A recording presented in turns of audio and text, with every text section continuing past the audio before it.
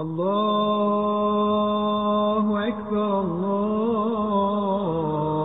الله أكبر الله أكبر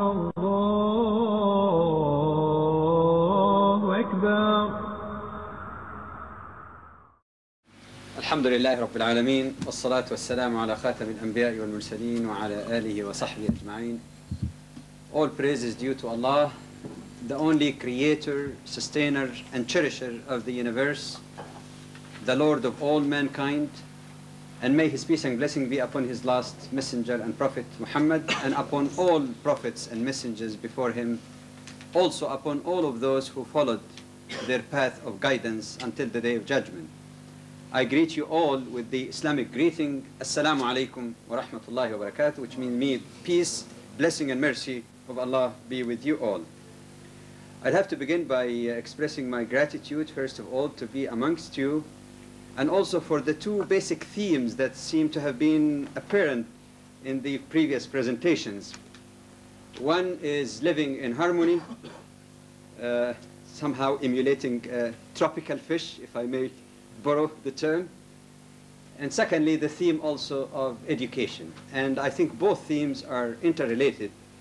And in an attempt to keep within the same theme also, I thought that we might as well highlight some of the specific areas where mutual understanding and harmony is needed, areas of misconceptions about Islam that are quite rampant in the West. Well, if you want to make a list of that, or the number of those misconceptions, perhaps they might run into the hundreds, yet I try to limit myself to 5 major areas only by way of outline, in the hope that with the brief presentation there will be sufficient time for questions and clarification. And the 5 areas I chose are some theological questions, secondly the question of jihad, violence, and terrorism, spread of Islam. These are all basically one topic. Thirdly, the issue of human rights. Fourthly, the nature of criminal punishments in Islam. And last but not least, the issue of women in Islam and their position. But before proceeding further, I think that it would be honest to say that there are a number of reasons for these misconceptions, and Muslims should not throw the blame always on others. Part of the misunderstanding may be due to historical legacy that resulted in sometimes attempted falsification and misrepresentation of others, or giving a false witness. And this is definitely a factor. But I must say that other important reasons for misconceptions relate mainly to the misbehavior of some Muslims in the name of Islam sometimes even, as well as the misunderstanding of Muslims, especially in centuries of decline of Muslim culture and Muslim understanding. So I hope that we're approaching that with a balanced approach. Let me turn to the first issue on theological questions, and I limit myself only to 4. In fact, I was not planning to cover that at all, but last night while watching a program I think it's called After Dark, I noted something that really amazed me. I thought what I was going to say was so much repeated and there's no need really to mention it, that in one of the discussions a speaker was saying that maybe when you encounter Muslims or Buddhists or others, you compare with them, tell them, my God was crucified and rose from the dead. Did yours? Did Muhammad? Which was really a surprise to me of highly intellectual people. Some are highly educated in the matters of religion would make such a kind of statement. So I'll just address 4 points here. One, the notion of Muslim worshipping Prophet Muhammad sallallahu alaihi wasallam, that to them is that just like the segment of Christian that literally believe that Jesus indeed was God in human form, which is absolutely incorrect. Secondly, there are some allegations sometimes that Islam carried over in its teaching some of the pagan practices. First, they say that the term Allah was known already to pagan Arabs and somehow the Prophet adopted it. And what has been forgotten is that Islam was introduced into Arabia not by Prophet Muhammad, peace be upon him. It was introduced before even by Prophet Abraham who was a strict monotheist, and the term Allah means simply the one and only true God of all. Now, if the Arabs perverted the use of the meaning of Allah, or if they believed in idols as intercessors between mankind and the sole creator, that does not reflect on Islam.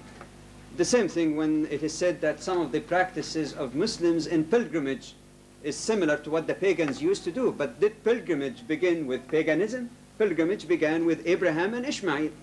So some of the practices of the pre-Islamic Arabs was in line with what Prophet Abraham did. Some were perverted. Islam came to purify it and restore it to what it was at the time of Prophet Abraham. Sometimes a very simplistic statement made that Muslims destroyed all the idols in Kaaba, but they maintained only one, the black stone, forgetting that the black stone was never regarded as an idol, and it has absolutely no significance except that this is a relic from the days of Prophet Abraham. Just as one kisses his child by way of love, it does not mean that you worship the child. So if a person kisses the black stone or touch it by way of remembering the monotheistic patriarch of all, Abraham, it has absolutely no connection with worship. Actually, the majority of pilgrims have no access even to touch the black stone. It's just the beginning of the circumambulation around the Kaaba. Similarly, there have been also some allegations made even by writings that has the aura of scholarship, like Montgomery Watts and others, when it is alleged that at one point Prophet Muhammad, peace be upon him, was inclined to make some compromise with the pagans and giving some credence to their gods. And they refer to a story that has proven to be a very weak and unauthentic story, even though it may exist in some Muslim sources, known as the theory of the so-called satanic verses. I think that might ring a bell. And any scholarly evaluation of that, which has been done on the basis of external and internal evidence and critical historical analysis, shows that the story is, the way it's presented, of course, by Orientalists, is totally false, and that what has happened, in all likelihood, was the fact that the Quran, as we find in many other precedents, was so striking in its influence, even on the pagan Arabs, because of the beauty and the striking style of the Quran, that in the Surah Al-Najm, Surah number 53 in the Quran, when the Prophet was reciting that around the Kaaba, it struck the pagan Arabs so much that they could not help but prostrate when Muslim prostrated to God when the place for prostration came. And found that later on they were stuck. On one hand, they have been accusing Prophet Muhammad of making the Quran of his own rather than receiving it from Allah. And now they showed their weakness and the influence on the Quran on them. And this is not the only incident when this happened. Similar incidents showed that they used to sneak at night to listen to the recitation of the Quran, even though they tell people, no, no, it's false. It's written by Muhammad. It's just like typical statements that you find in polemical literature today.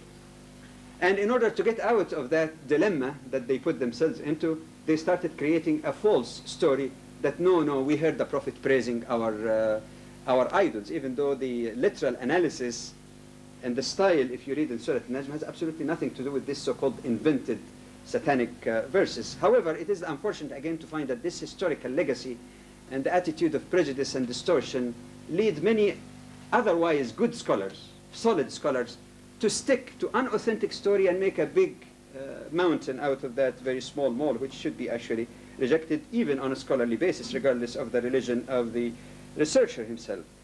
Fourthly, one more point before moving to other practical issues that face communities here and threaten their harmony, is the issue of relationship between Muslims and Jesus Christ, peace be upon him. The assumption made implicitly or explicitly in writings, in books, sometimes from pulpits, that Muslims are anti-Christ and that Islam teaches that you should not have any friendship with the people of the book, i.e. Jews and Christians. Let me respond to both. First of all, both of them are myths. The first one, in terms of relationship with Christ, Muslims do believe and respect and love Jesus, peace be upon him, even though they do not share with many of their Christian brethren the fact that he was God in human form. They believe in him as a holy and respected prophet, and Muslims actually regard him as their own prophet. They regard all prophets as brethren, links in the same chain of divine revelation that God chose to reveal his will throughout humanity to the various sectors of mankind. But the second part is even misunderstood by some Muslims, sometimes due to mistranslation of the Quran or lack of the taste of the pure Arabic original of the Quran. Sometimes a translation in English of the Quran is given that do not take Jews and Christians for friends. لا تتخذوا اليهود والنصارى أولياء. This has proven to be a very mistaken translation because the Quran does not say friends, it says awliya. And awliya in Arabic, that allies means allies, people to look up to for protection, an alliance. But it does not speak about friendship. Suffice to say that the Quran makes it clear that you can have friendship without compromising on principles. In fact, Islam allowed the Muslim male to get married to a woman from the people of the book, a believing, chaste woman from the people of the book. And if you say that marital relationship does not require friendship, then I don't know where else. Islam allowed the Muslim to eat the meat killed by a Jew or Christian, but not to be meat that is killed by an atheist or a polytheist. These are only a few examples of some very common theological misconception. And of course, when you speak about a society where people have deeper religious belief, at least some, I know it's not all, it may not be the majority, but some, this kind of misunderstanding might explain the deeper resentment sometimes of something which is not really clearly understood. The second issue pertains to the question of jihad. The first assumption that seems to be made, especially in the media, that Islam by its very nature is a militant religion. War and fighting and violence is the basic rule, peace is the exception. Actually, if you look at it objectively, you find that exactly the opposite is true. That in all the terminology and theology of Islam, peace figures very prominently. First of all, the very name Islam itself comes from a root in Arabic that connotes peace and submission. Properly defined, Islam is achieving peace with God, within oneself, and with others through submission to the Creator of all, accepting His grace and guidance. One of the fundamental names of Allah, Allah means God, capital G, at least as understood by monotheist people. One of the names of Allah in the Quran is As-Salam, peace. That's the source of peace. The ultimate objective of any Muslim is to go to paradise, and that is called the abode of peace. The greeting of Muslim that they are taught theologically is to say not hi or hello, which I don't know whether it has any particular meaning, but Assalamu alaikum. May peace, blessing, and mercy of Allah be with you. So peace again figures in the teaching of the day-to-day addressing of each other. The Quran describes that when believers get into paradise, they were greeted by the angels, peace be with you. That when they greet each other with the greeting of peace. But again, just to remove that notion of the peace being the exception, it is the rule actually. I would like just to go beyond terminology. Some people would say that's fine and dandy. Well, how about jihad? Holy war. I must say first of all, there is nothing in Islam called holy war. That might sound shocking to some. Let's take it etymologically. Translate the English term holy war into Arabic again, and the translation is harb muqaddasa. Harb muqaddasa. I assure you, my brothers and sisters, that this term never occurred in the Quran from A to Z. Nowhere can that term be found in the Quran. Nowhere can that term be found in any saying of Prophet Muhammad, peace be upon him, that I know of. The proper term is jihad. And you have to understand jihad, you have to get to the etymology of the word itself. It comes from the Arabic root that connotes exertion of effort, to strive or struggle in the path of God. Which means actually you have three levels of jihad in Islamic terminology.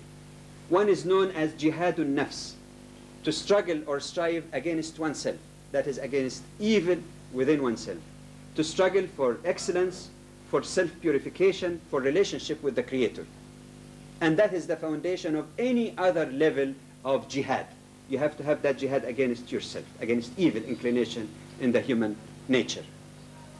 There is secondly jihad on the social level, by ordaining everything that's good, just, and decent, by trying to forbid everything that's indecent and unjust, to fight against injustice and oppression. And this is a form of jihad. In fact, one form of that jihad could be simply by the pen. You can make jihad by the pen.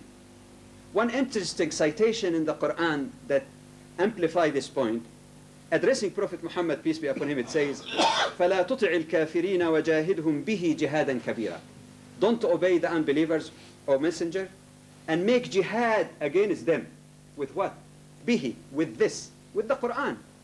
We all know that the Quran does not emit bullets, throw bombs or missiles. Means jihad with the Quran is jihad with the truthfulness of the Quran, with the evidence, with the proof, with the argument that meets both the rational needs as well as the emotional, spiritual, and mysterious needs of the human being. The truth. Make jihad with the truth. Of course, there is a third level of jihad, there is no doubt, and that is jihad in the battlefield when the need arises. But again, that is not left to the interpretation of Muslims, unless, of course, they deviate from Islam. But theologically speaking, jihad in the third level, in the battlefield, carrying arms, is allowed only under two conditions, one or two conditions. The first is jihad for self-defense. And I don't think there is any need to justify that. I don't think that anyone could say that the West was wrong in standing up against the Nazi menace, for example. There is no question about that. Islam does not regard self-defense of one's country, one's honor, one's rights as a right. Actually, it is a moral obligation. The other condition is to remove any tyranny or arbitrary, authoritative, oppressive powers in the world standing in the way between Muslims and the peaceful underlying communication of the message of Islam as they are ordained in the Quran. For that reason, we find that even if Muslims have to go to the battle, there are a number of conditions. First of all, what is the intention? That question was answered by Prophet Muhammad, peace be upon him, when he was asked, which one of these people can be said to be making struggle or even fighting in the path or in the way of Allah? The one who fights because of booty, war booty? The one who fights so that people would say he's courageous? The one who fights simply by way of supporting his people? Nationalism, you call it today, asabiyya. My people, right or wrong?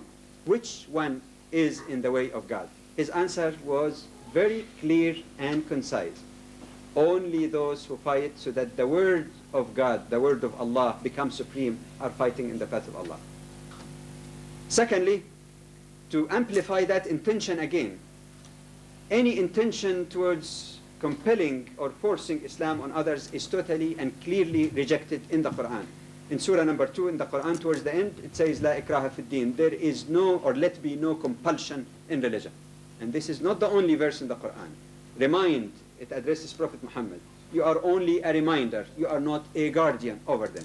You simply have a duty to say, all right, this is the last revelation revealed by Allah. I am the last messenger of Allah. Let people decide for their own. It is their own destiny in this life and the hereafter, after all.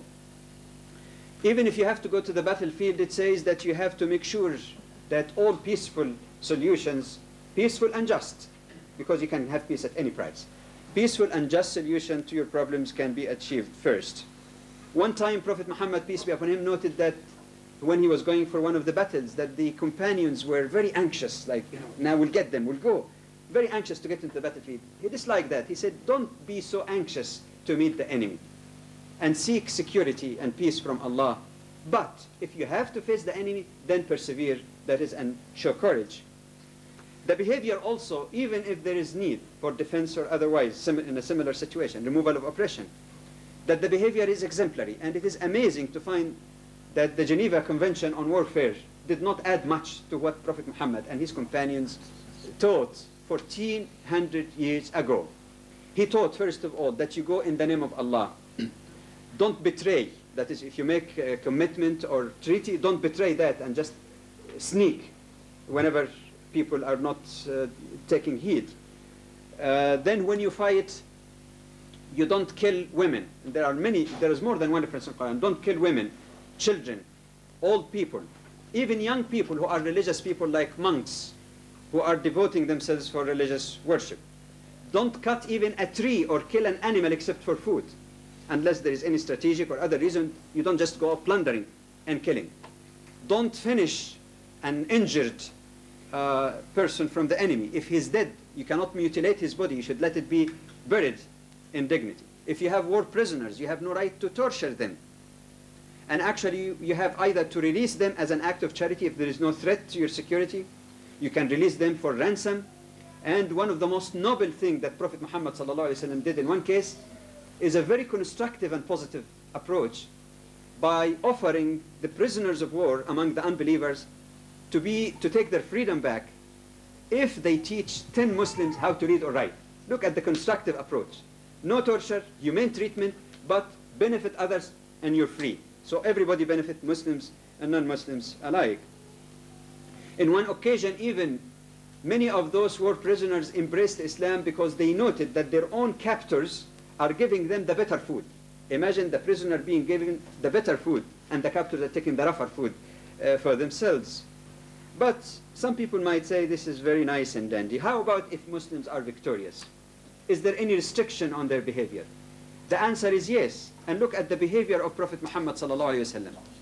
When he entered Mecca with 10,000 strong army, and Quraysh collapsed, the defenses of Quraysh, they actually withdrew to their homes. He could have gone there, plundered. He could have gone like any victorious general, raising his head. He was lowering his head in prostration until it touched his own camel. And then he gathered the people around the Kaaba, these formal persecutors and killers of Muslims, with the exception of very rare cases of absolute and excessive cruelty that was committed against Muslims. He gathered the rest who were persecutors of Muslims. And he said to them in full victory and power, what do you think I'm going to do to you? They said, you are an honored son and a son of an honored father. He said, you all go, you are all free. The famous word, اذهبوا فأنتم الطلقاء. You are all go, you all free. It was this that resulted in the massive acceptance of Islam on their part. But some people might say, how do we apply this very nice principles? How does it relate to the modern world when we hear about acts of terrorism? I must first of all say is that if an act, military act, or violent act, violate those principles laid down in the Quran and Sunnah, it is non-Islamic no matter what title you give it to it. Call it jihad Islamic, it has nothing to do with the true jihad, nothing to do with Islam. Anything that violates the teaching of Islam, it is the problem of the one who's committing it, no matter what title he gives himself, no matter what religious background he comes from. So we have to be clear on that. But I must add also that these cruel acts, such as hijacking airplanes, bombarding them, car bombs that destroy the lives of many innocent bystanders, did not just come from thin air. And if we were to condemn them, and we must condemn them, we must also condemn all forms of terrorism done by all people who claim to belong to other religions. As Islam cannot be blamed for this act of terrorism done by people who carry Muslim names, I am sure that sensible Christians, Protestant or Catholics, would not necessarily agree with the violence that is going on in Ireland, and Jesus Christ has nothing to do with this, even though some people might give it a religious connotation. We have to have that fair and equal standard when we talk about issues that affect all and acts that are committed by all.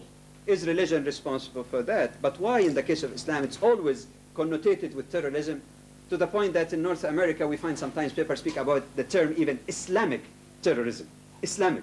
Not just Muslim or some Muslim committing Islamic terrorism. I think this is something that goes hand in hand with the teaching of Islam. When we condemn terrorism, we have also to condemn state terrorism. What is going now on in occupied Palestine, burying people alive, shooting to death children as young as 2 years old, aborting thousands of women because of the use of the tear gas, deliberately breaking limbs, and all of this killing that goes on and on. This is nothing also but terrorism. I'm sure Moses, peace be upon him, is not responsible for that. But if we were to condemn one act of terrorism, let's condemn all. If we condemn individual terrorism, we have to condemn all individual as well as state terrorism as well. Now, there is another aspect perhaps that need to be added before we move from the issue of terrorism. While the position has been made quite clear as to where Islam stands with respect to terrorism, we must understand that that wrong terrorism resulted from injustices and from driving people to the wall. When you drive a cat to the wall, to the corner, it's got to scratch you. And the injustices that has been done in many parts of the world, I'm not only referring to the case of Palestinian people, many injustices around the world, the disregard of their rights and their dignity for decades, the birth of several generations in a very humiliating and cruel situation of refugee camps is likely to give rise to this. I'm not saying it's right, but we know from human experience that people will, under these circumstances, may forget even what their faith is teaching them. And if we were to deal constructively with the problem of terrorism, which is against Islam and against any sensible belief of any person in the world, even non-religious, I think we've got to deal with the roots also that gave rise to this terrorism, minimize the reason why people get driven into these unfortunate acts. One final issue on this question of jihad also, some people might say, but how do you explain the spread of Islam? I must say that the notion of Islam having been spread by the sword, as evaluated by one Western author, Dalasi O'Leary himself, he said it's one of the greatest myths that historians have ever repeated. I think better scholars now have a different explanation of how Islam spread.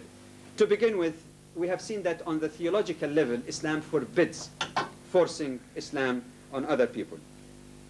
Secondly, we have seen also that, historically speaking, that before even Islam fought against the superpowers of the time, the Persian and Byzantine Empire, in fact, there were peaceful invitations for them that were sent by Prophet Muhammad, peace be upon him. But we know that certain incidents showed their aggressive attitude. Some of them killed the messenger that Prophet Muhammad sent to them. And you know, in international law, even today, if you send an ambassador and the other country kills that ambassador, it's an act of war. It's a very clear expression of aggressive attitude. One ruler in Rome, in the Byzantine Empire, wrote to his local governor, Bazan, in Yemen, and he said, I heard that an Arab came from that desert claiming to be a prophet. Does he say that, and he's my slave servant? Go and ask him to repent, or else bring me his head. There have been instances of Muslims who went peacefully to preach Islam. They were murdered and killed. Now, with this kind of attitude, the intention of the superpowers, or at least the rulers, who subjected their own subject even to all kinds of cruelties, cannot really continue to have their imposition and oppression of the people. That is why you find that the fighting actually was not against the populace themselves, it was against the oppressive armies. And the greatest manifestation admitted by many historians, including the British writer and missionary who worked for many years as a missionary in India, Sir Thomas Arnold, in his book Preaching of Islam, he admitted, like many historians, that the Egyptian Christians were actually helping and welcoming the invading Muslim army against the so-called co-religionists, because they found much more freedom of religion. And they heard about the justice of Muslims in areas they conquered, much more so than those who claimed to be Christians but did not apply Christian principles and were very sectarian in terms of persecuting of the Copts in Egypt. The same thing is in Spain. You compare when Muslim went to Spain, people who wanted to become Muslim became Muslim. Jews who maintained their Judaism actually had their golden era under Muslim rule. But unfortunately, that was not the case at the time of Inquisition, where Muslims were defeated. And if it's assumed that Islam was spread by force, what explains the fact that a cursory look at the world map shows that the great majority of the 1 billion Muslims in the world today live in countries where there was absolutely no fight. The largest Muslim country in the world, Indonesia, was nearly 160 million Muslims. Where was the fight? Where was the conquest? That's the largest Muslim country. The great majority fall in countries where the conquest was not by the force of arms, but the force of the teaching and truth of Islam itself. And if Islam was spread by the sword, what explained the fact that, historically speaking, right from the time of Prophet Muhammad, peace be upon him, until today, Islam spread much faster at the time of peace than the time of war. Right from the Treaty of Hudaybiyah with the pagan Arabs until these days. If Islam was spread by the sword, what will happen when Muslims no longer have the political and military power they possessed at one time? People will revert back, will go back to their method, to their own ways.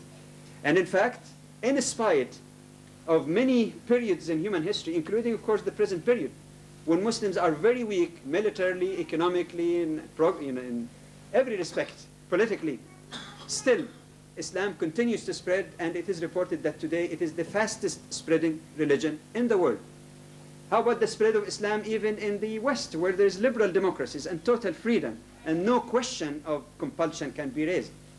How do the hundreds of thousands of people in Western Europe and America embrace Islam, unless, again, it is something has nothing to do with the use of brute force? No wonder then we find a more fair writer, and many others, in fact, not one, many, admit that the world has never known more just and more compassionate conquerors than the Arabs. Compare it. Any historian can compare it, if the person is really impartial, with the history of conquest in the entire history of the world. Nothing, even after Islam, nothing can compare with the tolerance that was shown by Muslims to other people. I must end here by saying that in that particular point, there should be no claim or boasting on the part of Muslims to say that the entire community of Muslims for 1400 years were angels. They have been never any mistake. But with the admission of imperfection of Muslims as human beings, there is no comparison. There is no comparison. The third issue relates to the question of human rights, and especially the rights of minorities. I must say, first of all, that the foundation of human rights in Islam is ingrained in some verses in the Quran. One clearly indicates that Allah dignified the human race by being human. وَلَقَدْ كَرَّمْنَا بَنِي آدَمَ. Indeed, we honored the human race. It doesn't say the Muslims, the human race. Furthermore, the Quran makes it clear that the superiority of any human being over any other is by only one single criterion. Not race, not color, not sex, you name it.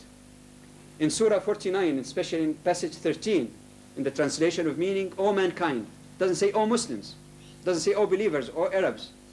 O mankind, all of you. We created you from a single pair of a male and female, i.e. you have one parent, you're all brothers and sisters. And then we multiplied you into nations and tribes. Why? So that you get to know each other. The mosaic, as I love to call it, mosaic. Where every language is beautiful, every color is beautiful, but more beautiful is all of them together. It's like a bouquet of flowers. A red flower is beautiful in its own right. The white flower is beautiful. The pink is beautiful. But more beautiful is the array of those flowers in a beautiful bouquet. To get to know each other. And then it says, lo, the best of you in the sight of Allah, the most honored of you is the most righteous in deeds. That's an open competition. No restriction. Anyone can sign up. Anyone, male, female, young, old, can sign up for that competition. What could be a more humane, universal type of principle that joins the rest of mankind together? The other aspect of the basis of human rights in Islam is that, unlike any secular law, it is derived from divine command. And if it is derived from divine command, it means that no human being or groups of human beings or council of religious scholars has any right to revoke them, for no human decree supersedes the decree of the Creator of all. And that gives these rights greater stability. Fourthly and finally, on these fundamentals of human rights, is that the nature of justice in Islamic law is not a Pax Romana style of justice where there are different layers or different citizenship levels in society. But rather it is justice to all. In fact, the Quran says you should be just and fair and say the word of truth even if it be against yourself or your close kins. In one verse in the Quran it says even if you hate some people for some reason, if you dislike some people for whatever reason, don't let that feeling prevent you or stop you from doing justice. Do justice, for this is closer to piety. Human rights in Islam, without getting into details, involves, as we indicated earlier, the freedom of belief, freedom of worship, freedom of privacy, freedom of movement and dignity. You compare it with any liberal democracy with some basic qualifications and explanation in terms of Islamic concept. It is not that much different, really. We're not really talking about two worlds apart. The rights of minorities has also been addressed in Islam quite clearly, and many scholars, unfortunately, have reversed the nature of Islamic teaching. For example, the people who are living under an Islamic state, who are non-Muslims, are given a special title, Ahlul Dhimma, Dhimmi. And some people take that as a sort of discrimination, that there is an identification of a group of citizens under an Islamic state simply because they're religious minority as Dhimmis. And the greatest distortion arises from the lack of understanding of the etymology of the word itself. Dhimmi come from dhimma, which means covenant, which means covenanted people, i.e. minorities that has the covenant of Allah and the covenant of Islam and the rulers of Islam, that because of their minority status, they shall not be harassed.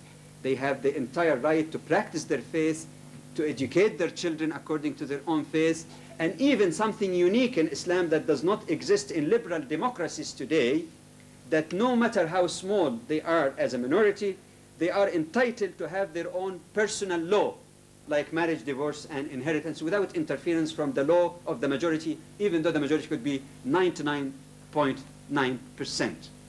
In fact, there is evidence. I remember as a young boy going to the high school in Egypt, where Muslims constitute nearly 93% of the population, that when the religion class came, Muslims stayed in the class, Christian students were gathered from different classes because the time was coordinated together, and their own priest, whether it's Catholic or Eastern Orthodox, give them their own religious instruction. Nothing was pushed on the throat of anyone, because this is exactly what Islam really teaches.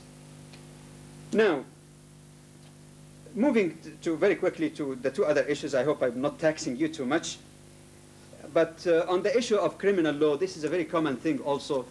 The common notion, Islam is very barbaric, interested in chopping heads and hands and lashing people in public and all of that. This is something that's not suitable for the 20th century, and there is an attitude of fundamentalism among Muslims who say, let's go back, as if go back in time to the laws of the Quran. Let me first of all make a comment that I just leave it at that those who say that this is the law of the Quran is barbaric, they forget that if you compare the two scriptures, the Quran and the Bible, you will find that the criminal punishment in Islam are much softer than the criminal punishment if you go to the Old Testament. I can give you a variety of examples, just one single example. In the Bible, for example, if a virgin person, a virgin girl, is raped against her will, if she did not show it so that she would be heard and saved, she herself also would be punished, along with the raper. So she's a victim, but she's punished also as a victim. In the Bible, there is a big list of capital punishments, which is far less than what exists in Islamic law that's regarded as extremely strict. So I mean, comparing a scripture with a scripture, I think the notion that is common in the minds of many people is not necessarily true. I must say in honesty, however, that there are four essential characteristics of criminal law in Islam. One is that, yes, it is strict. It's not too soft. It doesn't say you can go kill and then get only a prison sentence for 10 years, get parole after 4 years, go out and kill again, as it happens. And we see that all the time, especially in North America. I don't know about Britain. I hope it's a little bit more peaceful. But in North America, there are numerous cases of people killing, getting out on parole, killing, and sometimes repeating that 2 or 3 times again. So in terms of strictness, yes, it is no-nonsense law. There's no question about that. A second characteristic is that the fundamental aspect in Islam is not the threat of punishment, something that's really forgotten by many writers. The fundamental aspect of Islam is to arouse the spirituality and conscience of the individual. That is why no criminal law was revealed to Prophet Muhammad, peace be upon him, or criminal punishment, until the later Madani period. Nothing was revealed in the 13 years in the life of the Muslim community in Mecca. And for most of the 10 years even in Medina, it came gradually. Which means then that the purpose really was not to punish and cut the heads and hands, but the purpose really was to upbring people with the spirituality, with the conscience, with the moral inclination, so that they would not want to commit those crimes in the first place. Yet, as we all know, you cannot exclusively appeal to the conscience of the individual. Any society that exclusively depends on the conscience of the individual is a chaotic society. No modern or civilized society today can say, this punishment are cruel, let's just appeal to the goodness of the people and goodwill. I mean, it's too simplistic. Ask people in the police and law enforcement. The third is that before any criminal punishment can be applied in Islam, all the reasons leading to that must be rectified first. And I'll come to that when I explain some of the common punishments in Islam. The fourth is that, as a basic principle in Islam, the conditions to implement the more severe and strict criminal punishment are very, very hard, very difficult to prove. And there is a principle in law that says that إدراء الحدود بالشبهات, that in criminal punishment, if there is any quote-unquote shubha, I'll explain it. If there is any shubha, you cannot apply the penalty, or at least you have to reduce it if there is some other evidence. And shubha is not like some people think, doubt. Not necessarily just doubt as to whether the crime has taken place or not. But doubt also means extenuating circumstances.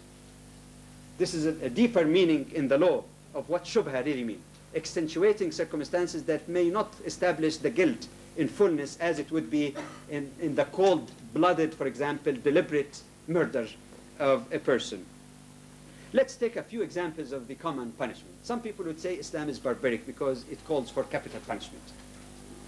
But if you look at it carefully, capital punishment, for example, for the murderer. If Islam is barbaric in that, what explained the fact that until recent decades, capital punishment was very common in the so-called advanced and civilized world?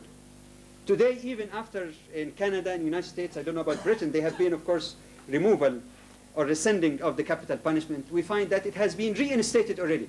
In several states now, in the United States, capital punishment has been reinstated. In opinion polls in both Canada and the United States, there appear to be a large segment of that civilized and decent society who support that capital punishment should be reinstated, at least in some cases of deliberate cold-blooded type of murder. And I'm sure in Britain, there will be a lot of people also who favor that, to put some stop to crime. So why is it only barbaric in the case of Islam? You see, this is sometimes a problem of double standard that we might fall into without really being aware of what we're really attributing to Islam. In fact, there is something about capital punishment in Islam that does not exist in any modern liberal law that I know of. That there is a possibility for rehabilitation and forgiveness. In Islamic law, the family of the deceased or the murdered person may, if they feel that this would rectify the situation, may forgive the murderer for a ransom or without even a ransom. And this is something even unique, that focus more not on chopping heads, but more on rehabilitation in case there is signs of remorse and the family accept to give up the right on this issue. Take the other issue of adultery, for example. There is a big mistake, again, that some people mix between adultery and fornication. And these have two different punishments in Islam. Fornication, that is by someone who has not been married, the punishment is not capital punishment. Capital punishment in the case of adultery is only for a married person who has been married. And if one party has not been married, then he takes his punishment. There is no generalization. You take the lesser of the two punishments. But look at the conditions, even though it sounds very horrible type of punishment. Aside from defending it on the basis of being a moral statement of society, of its position vis-a-vis this very destructive element that destroy families and the fabric of society. You can talk about it rhetorically. But look at it legally even.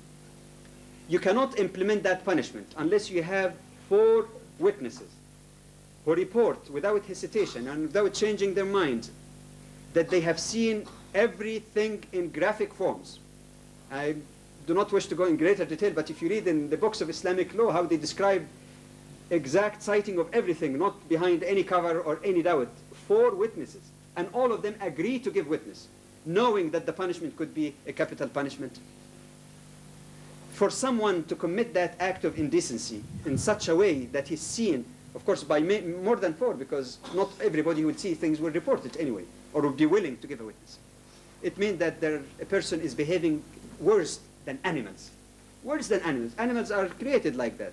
But for someone to do something like that in public and already is married, it's something that is very horrible that no civilized society, regardless of the nature of the moral standard they accept, can tolerate or accept. In my humble understanding, I stand corrected. There have been no single incident that I know of where that law has been implemented in the 1400 years of the history of Islam on the basis of 4 witnesses. Name one. I'm not aware. It could be deficiency of my knowledge. I have never seen or read any single case that met all these conditions. The only cases that happened are for people who came and confessed to the Prophet. And even when they came to confess, 1 or 2 cases, it says that the Prophet turned his face away from them. Somebody say, "Oh Prophet of Allah, I am married, I committed adultery, I want to be purified." The Prophet turned his face away. giving a signal. If you have done something wrong, go and repent to Allah. Then a man came to him one time and kept insisting. When the Prophet turned, he came back in his face and said, I committed that. He said, well, maybe you just looked. He said, no, I didn't look. It's much more than that. He said, maybe you kissed. No, no, it's more than that. The Prophet is giving him all opportunity. He said, all right, maybe you just touched. No, no. Maybe you just hugged. No. And he kept giving him all kind of avenues. The man insisted, and the Prophet had no alternative but to say, all right, apply the penalty to him, or else the law would be a joke in that case.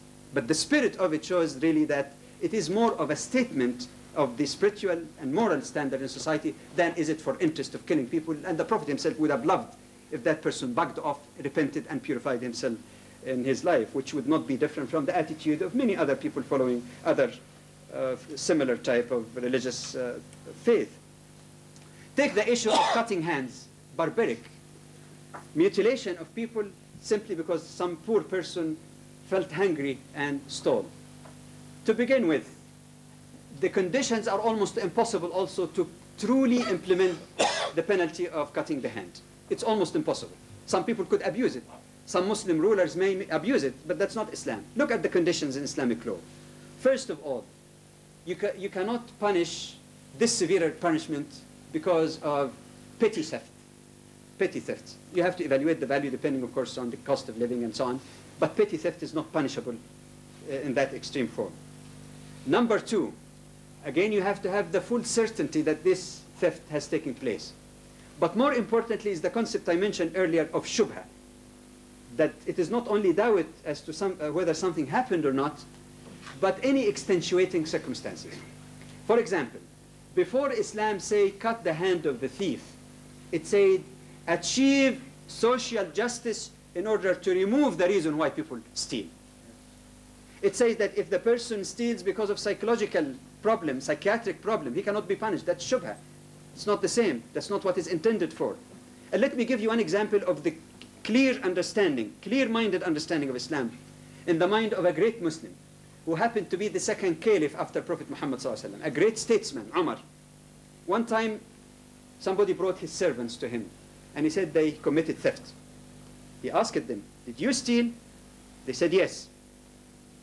Any person with any background in law says the confession is the master of evidence. They confessed. But he did not rush. He said, why did you steal? They said, our master doesn't look after us. He doesn't feed us properly or clothe us. He pushed us into this. And Umar looked at the man and he said, take them back. And next time, if they steal, I will cut your hand, not theirs. In another occasion, there was a famine in Medina. And Umar did not cut any hand, did not order the cutting of any hand. Some people mistakenly, even some Muslims mistakenly said Umar stopped the application of the law of theft. Umar did not stop it. Umar applied the law of theft in Islam, or punishment for theft, in its appropriate way, which means you don't punish when people are hungry. That is the nature in the spirit of the law. And if it sounds very horrible, even as a statement of moral teaching, I remember reading one time a scholar who said that in a survey that he made for almost 350 years of Islamic rule, 7 hands were cut. Now it sounds very offensive that a hand would be cut every 50 years. And I'm sure even if Islamic law has been adhered to more strictly, no hand could have been cut even. 1 hand cut every 50 years. And now we don't get offended that in North America, in a single city like Detroit or Chicago or New York, there might be scores of people killed while being mugged by thieves. But again, one case is barbaric because 1 hand is cut in 50 years. But the constant murder every night of scores of people does not offend our sensibility and sense of civilization. I could go on and on, but I hope that this example might suffice to indicate that this myth about the barbaric Islamic law that is interested in chopping hands and cutting heads is not necessarily true. Finally, last but not least, the issue of women in Islam. I expect a lot of questions to arise, but let me just provoke you. Just give us a sort of very brief summary of where Islam stands on this. And I let you be the judge as to whether the notion of women being a less being in Islam is truth is fact or myth. First of all, on the spiritual level, you find that nowhere in the entire Quran was there a single instance where the finger was pointed to Eve as the reason for the fall of man or temptation to eat from the forbidden tree. Go and read the Quran, in Surah 7 in particular, Surah Al-A'raf, and see what happened. That both Adam and Eve are equally addressed, equally blamed, said to have equally repented and equally accepted by Allah, and as such there is no concept of original sin even to start with.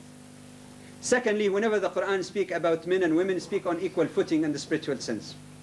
One verse in the Quran says that whoever does good deeds or righteous deeds and is a believer, man or woman, God or Allah will give them their abundant reward. They will never be wronged. There is no distinction in terms of reward. The religious and spiritual and moral duties of male and female are the same in Islam, except in some cases where women are giving even concession, like not being required to fast in the month of Ramadan if they are pregnant and there could be some harm to their kids, to their fetus, or if they are nursing and they need lots of fluid, they can fast some other time. It's concession even, not to say that they are less than men. So on that, in the spiritual level, it is so clear, especially when you refer to the Quran in Surah number 49, the one I mentioned before, Inna akramakum indallahi atqakum. The most righteous, the most noble of you in the sight of God is the one who's most God-conscious, righteous person. Sex has nothing to do with this. On the economic level, it is my understanding that it was in Britain, ahead of many Western nations, in 1860s that we had a series of laws known as Married Women Property Act, that for the first time recognized the right of married women to control and dispose of their property without the control of their husbands or their approval or consent. And that was ahead of many nations in Europe. As you know, in France and other places, it came in the 20th century even. More than 1,300 years before the Married Women Property Act, that right was recognized in Islamic law, that a Muslim woman is entitled to full control on her personal property before or after marriage. There are certain guarantees that are given economically to women that is not given to men. She's always on the receiving side. No matter how rich she is or what property she has before marriage or acquire after marriage, in Islamic law, the full responsibility for the household, including her own food, drink, clothing, shelter, medication, is squarely on the shoulder of her husband, unless she wishes voluntarily to help her husband. There are additional financial guarantees, again, to make it rather brief, that you could go on and explain, which is given to women but not men. In order to balance that off, man inherits more than woman. But a lot of people look only at the issue of inheritance, but they never look at the other privileges given to women, not given to men. Looking at the totality of rights and responsibility, you see the balance that is even, not only balanced, but I might say even tilted a little bit more towards giving financial security and guarantee to the female sex so that they devote themselves for what Allah has blessed them with best to perform and contribute to society. In the social level, we find that the treatment of children has been emphasized by Prophet Muhammad ﷺ to be based on the fact that they are children regardless of maleness and femaleness. And this is in a society that was very chauvinistic, a society where some ignorant pre-Islamic Arab tribes used to bury their girls alive. And let me give you one example of this. A man was sitting with Prophet Muhammad, peace be upon him, and that man's son came. So the man with the typical chauvinistic attitude held his son, kissed him, put him on his lap. Then his daughter came. He let her sit by him. And the Prophet was so sensitive that he was offended by that. And he told the man, "Ma adalt, you did not do justice. You did not do justice. Just as you kissed, that means," that's not the text, "as you kissed your son, why didn't you kiss your daughter? As you placed your son on your lap, you've got two legs. Why did you put your daughter also on the other leg?" In fact, the Prophet ﷺ said that if anyone had two daughters and raised them up properly, did not insult them, and really taught them, he and I will come like this in the day of judgment. That might sound commonplace today, or at least consistent with the civilized norms. But can we in honesty say that Islam was a reflection of its society? That this was the norm of the 7th century uncivilized part of the world, Arabia at that time? As the girl grows up and the question of marriage is raised, the Quran established the foundation of marriage that you don't get married to your slave or your master, because there is only one master for all. And Surah number 30, Surah Al-Rum, it says, among the signs of Allah, signs of His mercy and compassion and wisdom, that is, that He created for you mates from your same nature, anfusikum, the same nature, same spirituality, same soul, that you might find peace and tranquility in them. And He ordained between you love and compassion. These are the two foundations of marriage in Islam. Not how Muslims behave. That's their problem. Love and compassion. And the Quran speaks about the respect of the opinion of the wife, that even in the case of divorce, consultation within the household is required, even though the man is the leader of the family, but not a general, a leader to consult like any organized society, but he's still the head of the family, responsible for the family. But he should consult and respect the individuality of his wife. Prophet Muhammad ﷺ said, the best of you is the best to his family, and I am the best of you to my family. I used often to say to my brothers, if any of you brothers boast of being a good Muslim, wait a minute, let's get his wife, see what she says about him, how he treats her. That is the acid test. I'm not expecting, of course, that either wives are perfect or husbands, and some wives might be too strict on their husband. But if he doesn't get A+ or B, at least get C+.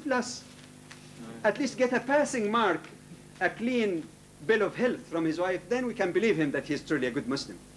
But for someone just to observe the outwardly requirement of Islam, or even something which is not compulsory, to have a robe, to have this, to have that, and think that he's following the Sunnah or the path of the Prophet, but not following the other important Sunnah or path of the Prophet in human relationship, and does not deal justly with his wife or oppress her, then of course he has a very serious problem of understanding what Sunnah or the path of the Prophet indeed means.